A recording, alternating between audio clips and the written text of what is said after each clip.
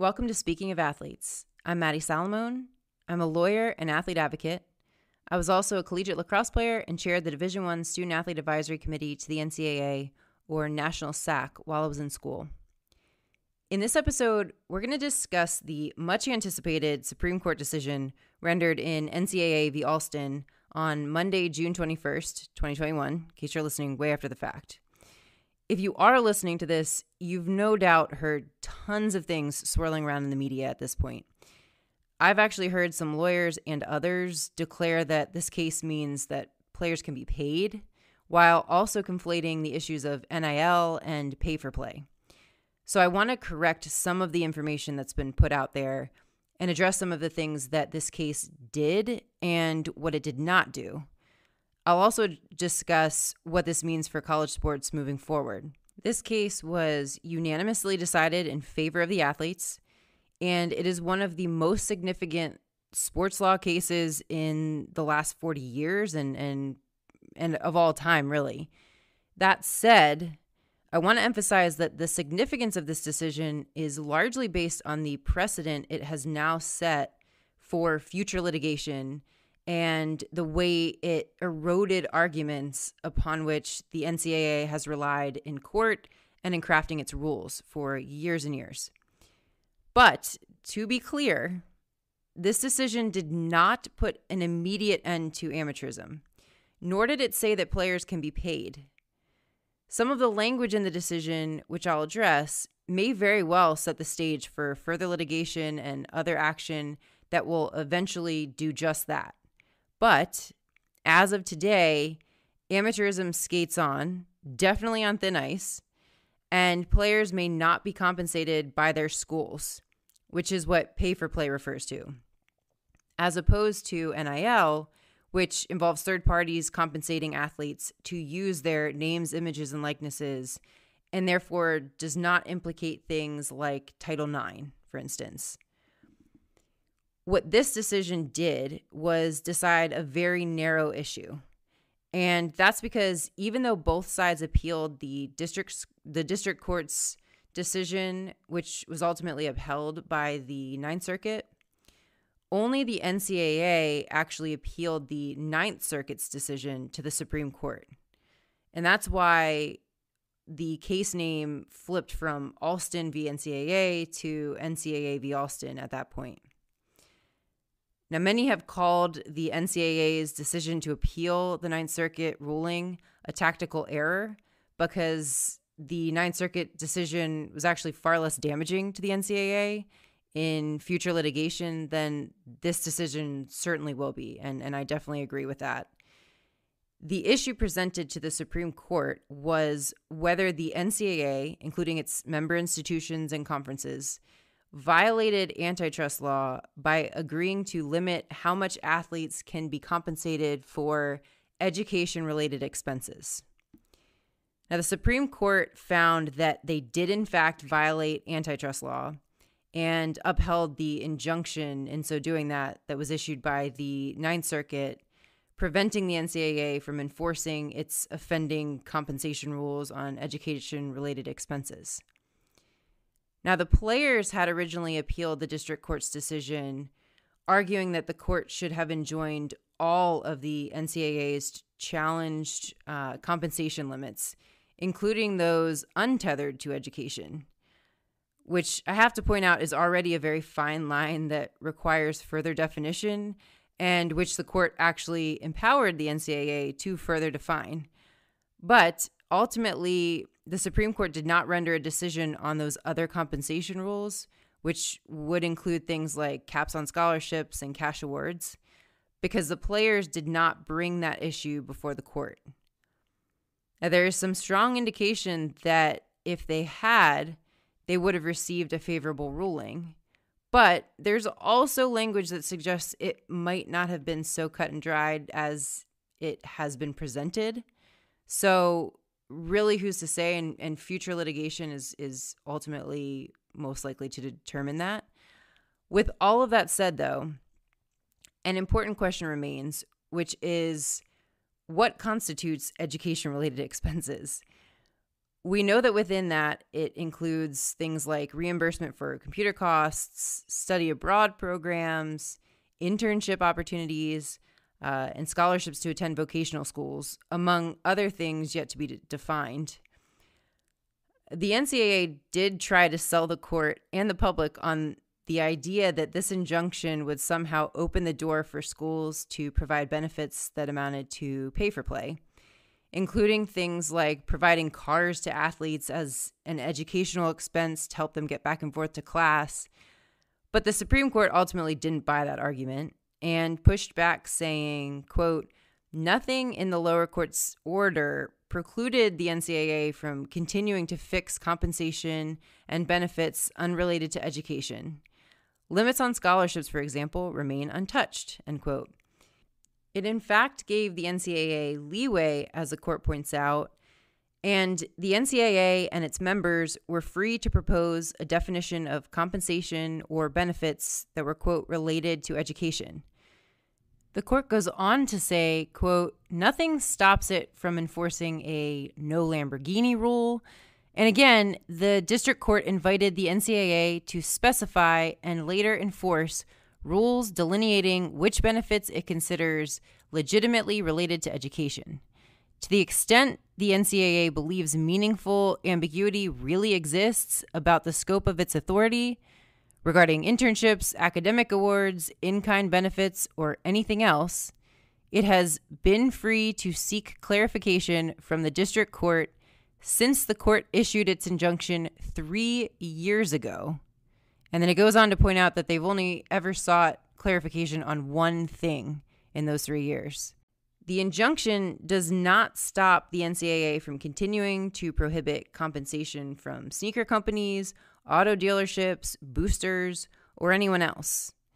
And further, the injunction only applied to the NCAA and agreements between multiple conferences.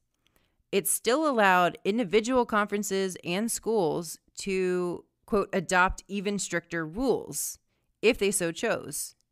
Because again, the whole issue under antitrust law arises when the schools and conferences act collectively under the umbrella of the NCAA or are otherwise colluding nationwide to fix the prices of these benefits that they provide athletes, because that gives them complete control over the marketplace of college sports.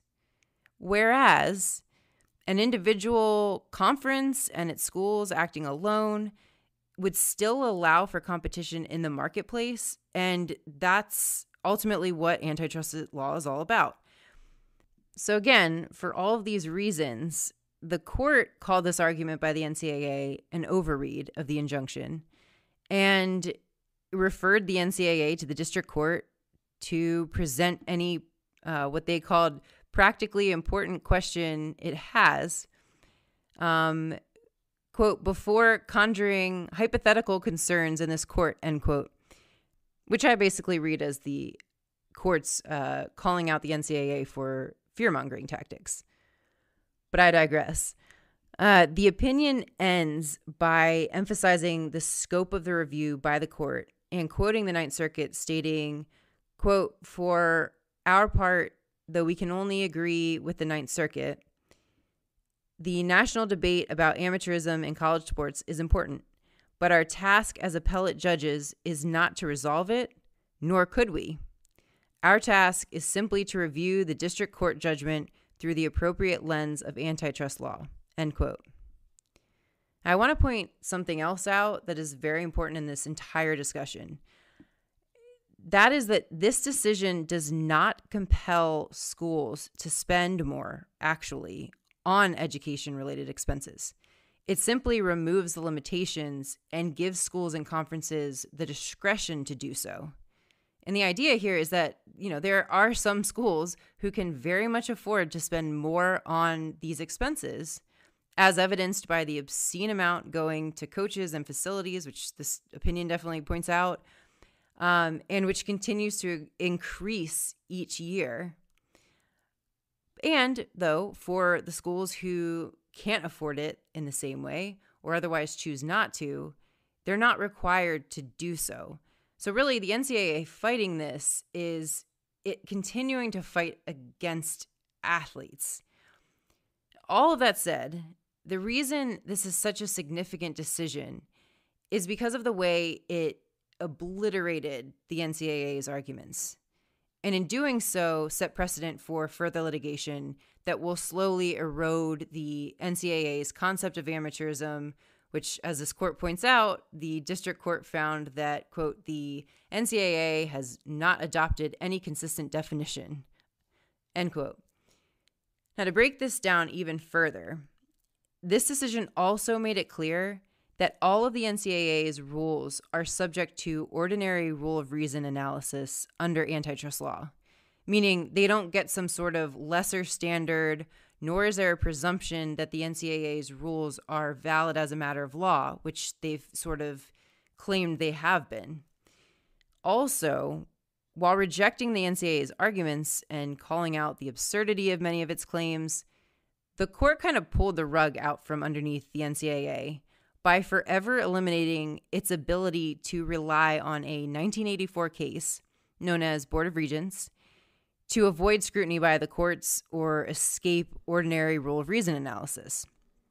Because for decades, the NCAA has relied on the language from this case, which it actually lost, but you wouldn't necessarily know that based on the way that the NCAA talks about this case, just like I kind of anticipate they will talk about the Alston case.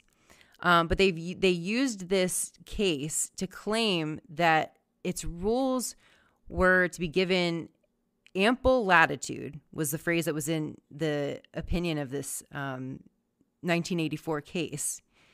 And the court has finally definitively held that the language upon which the NCAA has relied is merely dicta, meaning that the language was merely passing commentary on matters not at issue in that case, and therefore it is not binding nor dispositive in Alston. Additionally, the court stated that, the court simply did not have occasion to declare, nor did it declare, the NCAA's compensation restrictions pro-competitive both in 1984 and forevermore. In other words, the NCAA's rules are not valid as a matter of law, nor were they ever deemed to be so, despite what the NCAA has claimed. Additionally, the court makes clear that even if the language in that case were binding, and even if it said what the NCAA claimed it did, college sports has changed dramatically since 1984, including and especially in terms of the amount of money brought in by TV contracts, which was ultimately what the Board of Regents case was about. It didn't involve athletes at all. And therefore, it warrants a fresh look by this court. Now, this would also seem to invalidate the cases that relied on the NCAA's interpretation of this 1984 case to rule in favor of the NCAA, so that'll be interesting as well. Also, I found the NCAA's response to the decision extremely ironic because it was quick to dismiss Justice Kavanaugh's concurrence as immaterial and supposedly not an indication of what the rest of the court thinks, which, by the way, it couldn't possibly know because there was no further concurrence in this unanimous decision. The reason it's ironic, though, is because in addition to the ample latitude line that the NCAA has clung to for years from Board of Regents, they've also clung to language in the dissent by Justice White in that same case, which stated that the NCAA's fundamental charge is to, quote, maintain intercollegiate athletics as an integral part of the educational program and the athlete as an integral part of the student body, end quote. So this really just amounts to more of the NCAA spinning whatever it can in whatever way it benefits the most. Anyway, Justice Kavanaugh's concurrence has been given a lot of attention, and with good reason. But there is some additional language in both his concurrence and in the opinion by Justice Gorsuch that I think deserves a little more attention than it has been given. And that's because while the opinion signals that the court is not buying the NCAA's arguments, it also acknowledges other considerations that will need to be taken with respect to deciding on the other compensation rules. And that is those that are not tethered to education. And it's worth mentioning because as critical as Kavanaugh's concurrence was, including the last paragraph that has gotten a lot of airtime, where he states, quote, "Nowhere else in America can businesses get away with agreeing not to pay workers a fair market rate on the theory that their product is defined by not paying their workers a fair market rate. And under ordinary principles of antitrust law, it is not evident why college sports would be any different. The NCAA is not above the law," end quote. He also says that, quote, "The NCAA's business model of using unpaid student athletes to generate billions of dollars in revenue for the colleges raises serious questions under antitrust law," end quote. He additionally blasted the NCAA's attempt to avoid the consequences of price fixing by defining its product as one that uses price-fixed labor, that is, unpaid athletes. In fact, Justice Gorsuch's opinion also said that a party cannot, quote, "relabel a restraint as a product feature and declare it immune from Section 1 scrutiny," in other words, antitrust scrutiny. And Kavanaugh also said, quote, "The NCAA couches its arguments for not paying student athletes in innocuous labels, but the labels cannot disguise the reality. The NCAA's business model would be flatly illegal in almost any industry in America," end quote. And he just continues to throw in line after line.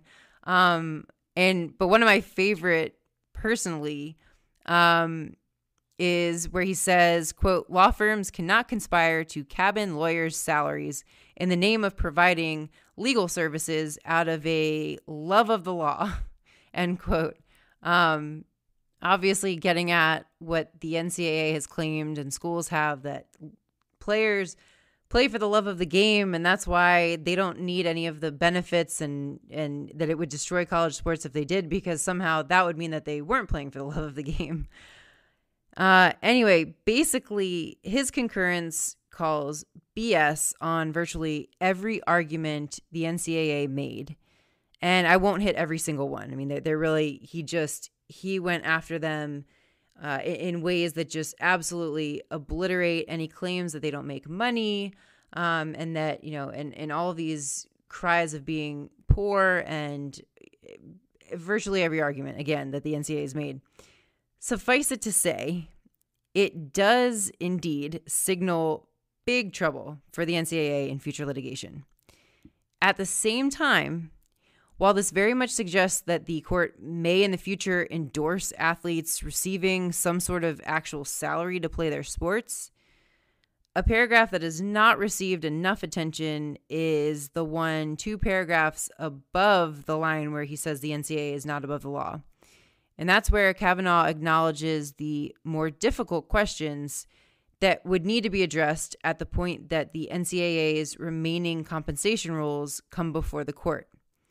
He stated, quote, "If it turns out that some or all of the NCAA's remaining compensation rules violate the antitrust laws, some difficult policy and practical questions would undoubtedly ensue. Among them, how would paying greater compensation to student athletes affect non-revenue raising sports? Could student athletes in some sports but not others receive compensation? How would any compensation regime comply with Title IX? If paying student athletes requires something like a salary cap in some sports in order to preserve competitive balance, how would that cap be administered? And given that there are now 180,000 Division I student athletes, what is a financially sustainable way of fairly compensating some or all of those student athletes?" And those are all very legitimate questions that when the issue of payment coming from the schools comes into play, those are issues that need to be addressed. And he goes on to make another point that is important to mention, because it was alluded to in both the opinion and in his concurrence. And that is that there are two ways for this antitrust analysis to potentially come out differently in the future. One would be Congress would have to change the law or otherwise grant an exemption, which the court made clear it would not do from the bench,